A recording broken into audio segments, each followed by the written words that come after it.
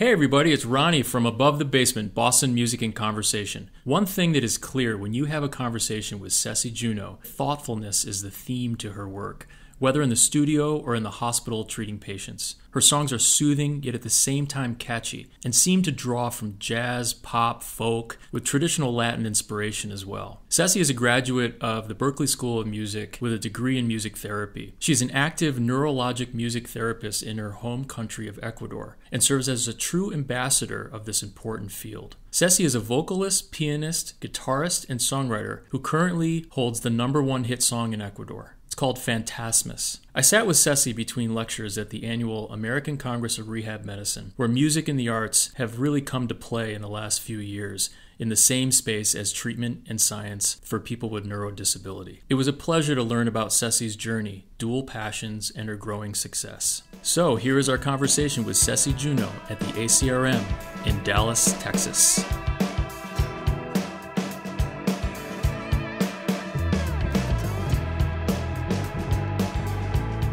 Hola, soy Ceci Juno, estoy aquí en Dallas con Ron Hirschberg y hemos conversado hoy un poco sobre la musicoterapia y la composición en Above the Basement, así que muchísimas gracias por el apoyo y por escucharme, ya nos vemos.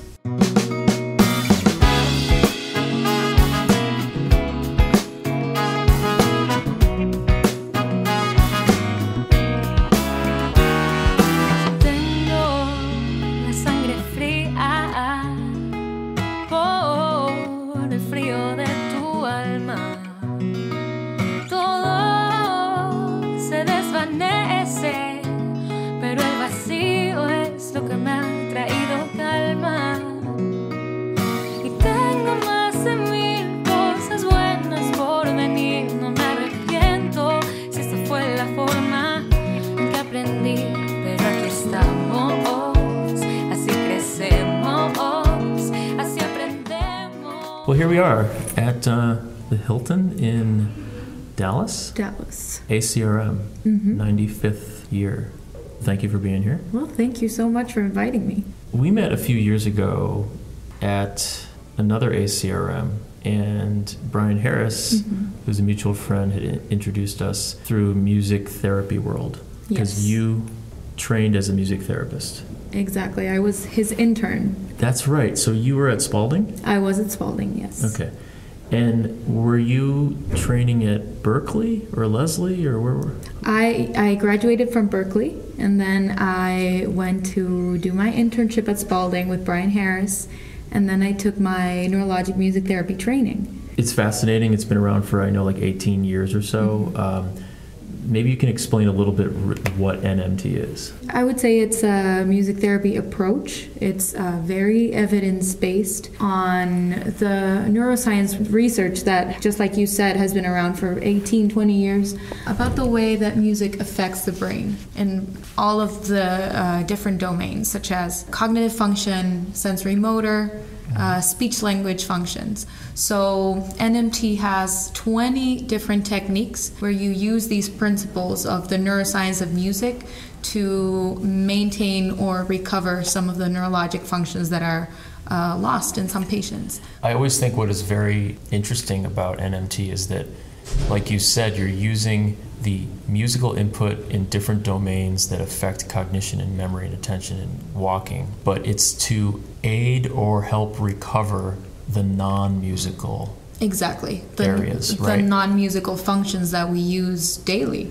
Which really kind of live in the same areas of the brain that music hits. Exactly. So, Ceci, you were trained in academia as a music therapist, but I know you wear two hats, and I'm very curious about what started first, and tell us a little bit about that other part of your life, that passion. I would say I started songwriting before discovering this passion for health studies and health sciences, but it was always a tough decision for me to kind of pick between music or going to med school. So you did medical school in Ecuador, right? Yes. Okay, 1 year. 1 year. Do you remember, was there a point, was it early, mid, late, was there something that you can remember where it clicked? Something triggered and said, I need to pursue music. Well, it was many things. Of course, I was already very involved in the crazy life of medical students, which can get very crazy. And also, I got a call from the dean of the music college at a university in Quito. This university is a Berklee International Network. So a Berklee College of Music International Network. And he had heard something about me, and he called me to ask me if I would be interested in auditioning to go to Quito first, to kind of start their Berklee program at Quito. And of course, I left this out, but Berklee was my dream school. Ever since I was... ever since I was like 9 or 10. I auditioned to get into Berklee when I was in my last year of high school. I got in, but I didn't get a scholarship. You can't get student loans if you're not a U.S. citizen. So basically, there was no way for me to go to Berklee.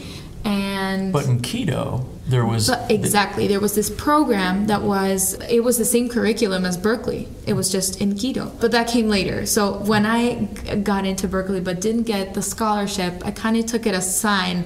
I was like, okay, maybe med school is the way to go. Went to med school. And then, like you said, there was this moment where something clicked. I was very overwhelmed with, obviously, the amount of work. It's not that I don't like the work, but I miss music. Music had been my life for more than 12 years. I started studying music when I was 5, and all of a sudden I had to put that on hold, go to med school, and it was not a matter of I haven't done music in a year, but this is going to be my life. And so that idea was very overwhelming. The dean for this Berklee International Network called me and asked me if I'd be interested in auditioning. I took that as a sign too. So I was like, wow, this is a really cool opportunity to kind of... Well, when the dean calls you, I mean, it may be a sign, but it's exactly. Exactly. And I don't know, I took it as a second chance to go to my dream school. And so I went. I auditioned. I got in with a scholarship to go to Quito. Quito is the capital of Ecuador, is not the city where I live in. I live in the second largest city of Ecuador. It involved moving away from home and everything, but I said, okay, this is my chance. And so I started a contemporary music program at this Berklee International Network, and obviously fell in love with music all over again. But you weren't falling in love with music therapy at this point. Not yet. But did you feel when you were younger that you were getting a therapeutic effect of music during that stress of med school? Absolutely. I started writing my own songs when I was about 12, and I think that's what got me through all my teenage years. I don't know, it was a way for me to make sense of all these feelings and hormones and God knows what. So definitely, I always had that understanding of the therapeutic effects of music, but I honestly didn't know until I got to Berklee that music therapy was an established field. Sure. Which is really funny because when I was in high school, we had to do this really intense research project in order to graduate, and I did it on melodic intonation therapy without having an idea of what music therapy was. I know melodic intonation therapy is considered more of a language intervention, but of course it has tons of musical elements to it. And so when I got to Berklee, it's one of the mainstays of a neurologic music therapist. Exactly. And when I got to Berklee, this was 2013, and I realized music therapy is a thing. So the combination of health and music is a thing. First of all, my entire world just clicked because these were my two biggest passions since I was born. And then I learned about melodic intonation therapy, and I was like, wow, like my whole life makes sense right now. A quick sidebar of MIT. Can you just summarize that for people? Oh, yeah. So it's an intervention. It was originally developed by speech-language pathologists, even though it's called melodic intonation therapy because it uses elements of melody and rhythm in order to regain speech functions in patients with non-fluent aphasia. You know exactly what you want to say, but you don't have the language functions to say it. And so the rhythm, what I've seen is that in therapists using MIT is that the rhythm actually literally taps into the right side of the brain that will trigger the left side of language. Exactly. Right? The rhythm and the melodic component of it together. Because there is some evidence that melody is processed by the right hemisphere. Interesting. So that way, if you have a left side stroke, that's your affected side. That's where your language centers are. And through melodic intonation therapy, you're using the right hemisphere of the brain. And so you're technically bypassing the affected area. Right. And that's also the explanation why so many people who've had a left side stroke can sing, but they can't speak. And so that's how they compensate, right? They compensate, yeah. Paso a paso, disimuladamente, me voy deshaciendo, me voy separando de lo que dice la gente. Tanto tiempo me ha tomado darme cuenta de lo que importa y de lo que ya es pasado. Quiero tatuarme sin miedo en el cuerpo, que soy tan libre como me permito ser, como necesito ser. Quiero volar por el mundo sin prisa. Quiero tener un pasaporte que me deje atravesar las fronteras de mi libertad. What happened after that? So, well, that was my confirmation that I was in the right path. It was maybe a couple of semesters into my Berklee life and my music therapy major where I realized I could also get back into songwriting and begin to take it a little bit more seriously this time. To this point, I think my songs hadn't really left my room. I was the only person who had listened to them. Of course, when I was in Quito and I started my bin school, I showed them to a few of my classmates and everything, but I don't know, they tell you so many times through music school, like you really need to have what it takes to become a musician, and like there's so much music out there and it's scary to put yourself out there when you know there are so many amazing musicians in the world. Yeah, it's scary to have them leave the room. And we, you know, as you may know from the name of the podcast, I guess we could have thought it outside the room. But we called it above the basement. Above the basement. So that's that comfort level thing. Exactly. Getting out there. So your out of the room, above the basement moment was in the middle of Berklee School of Music. Definitely, yeah. And you were in Boston. I was in Boston, yes. And so you graduated. Yeah, but I technically started to put myself out there and consider myself a solo artist. During that time. Your path is so interesting because the interest in medicine put you in a place where you realize how much your passion for music really was. Exactly. You connected with Berklee, and that gave you the opportunity to get into a field that is very rewarding in health. But you then realize, wait a second, I'm a musician and I'm a songwriter. Exactly. And I can do both. So tell me about that. Tell me about where we are now. Yeah, so we were just talking about this the other day. I told you how much of a struggle it is sometimes, because even though they're both music fields, they can be very related conceptually, but in the logistics of it, it can get really hard because it comes to a point where I see patients by day, and I sometimes have sound checks in the afternoon, and I gig at night. I don't know, I'm in a hospital setting by day, and I'm on a stage by night. So the people that I work with are not the same. The wardrobe is not the same. Do you feel like you're kind of Superman and Clark Kent? Yeah, absolutely. Absolutely. I mean, there's a lot of that in some of the analogies in this field. And so you'll be seeing patients in the hospital regularly, or is it Monday through Friday type of thing? Monday through Friday, yeah. And so do you have a full schedule, or can you? I would say it's part-time.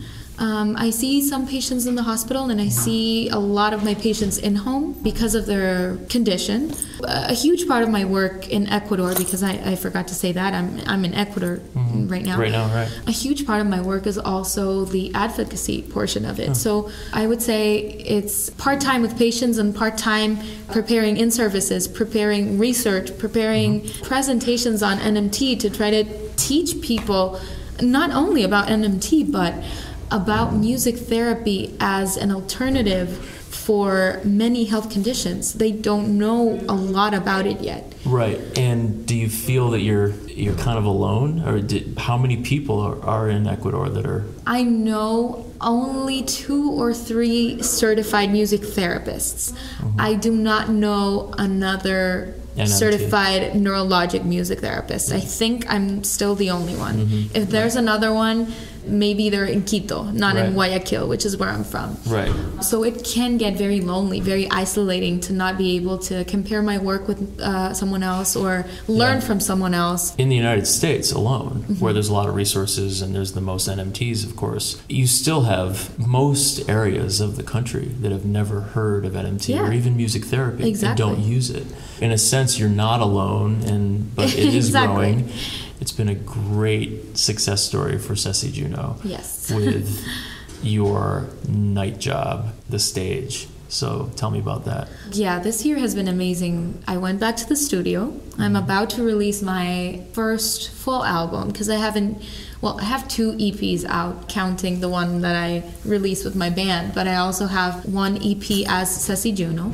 It has 6 songs, and that's the one that I promoted all of last year and kind of toured for a little bit, but this year went back to the studio. I'm very happy to say that I felt a huge evolution in my sound, and it's amazing how kind of building your team with amazing musicians and amazing people, how much that can do to your sound as well. This new EP is out. What do we call it? I'm still deciding what the name of this album is going to be. I'm in between either a self-titled album and Fantasmas, which means ghosts, and it's the name of my first single, which is the one that got to number 1 on one of the biggest radio stations in Ecuador. So that was pretty cool.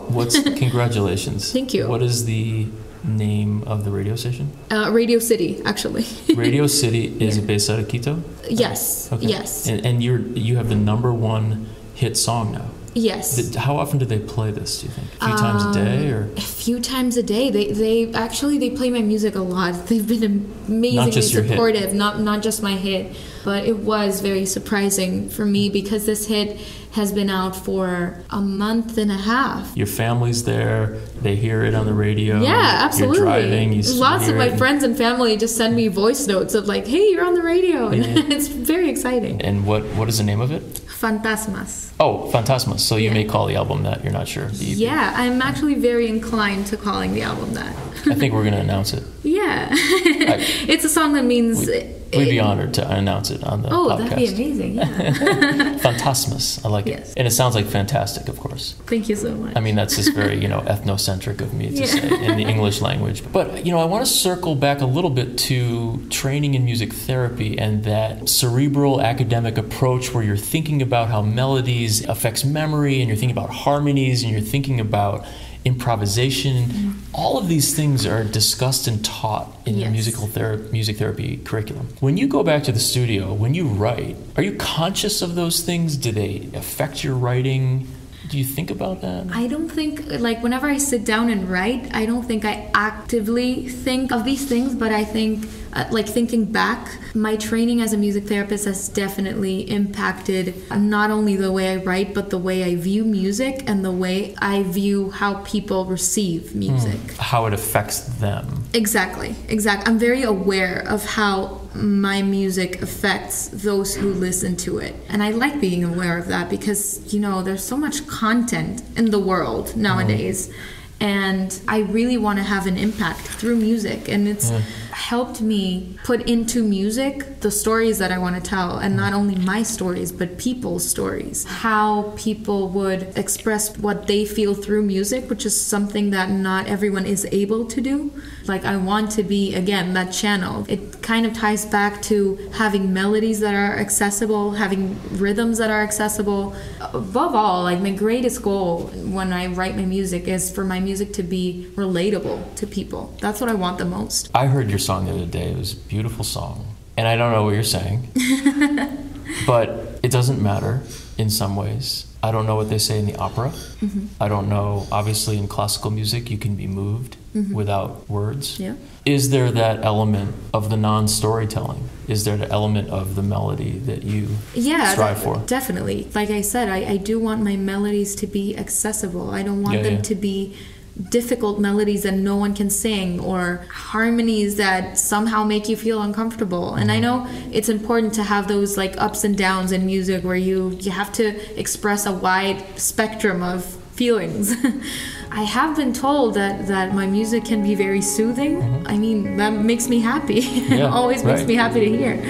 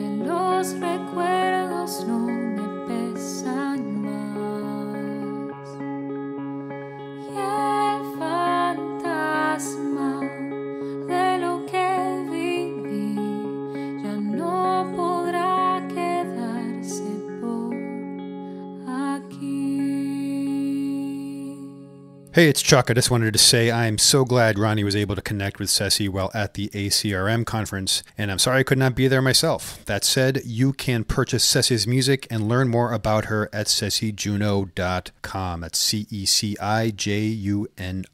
Go to abovethebasement.com where you can join us on Patreon, sign up for our newsletter, listen and subscribe to our podcast, like our Facebook page, follow us on Twitter, and look at all the nice pictures we post on Instagram. We are everywhere. On behalf of Ronnie and myself, thanks for listening. Tell your friends, and remember, Boston music, like its history, is unique.